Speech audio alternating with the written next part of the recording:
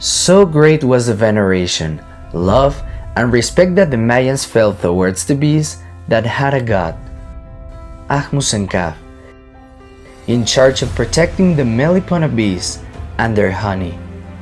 Melipona honey was so appreciated for its sweetness, exquisite flavor, and medicinal properties that the ancient settlers used it as a method of payment.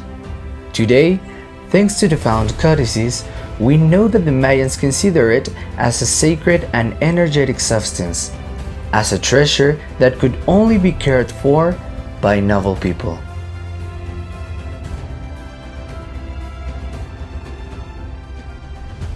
DerMaia, coming soon.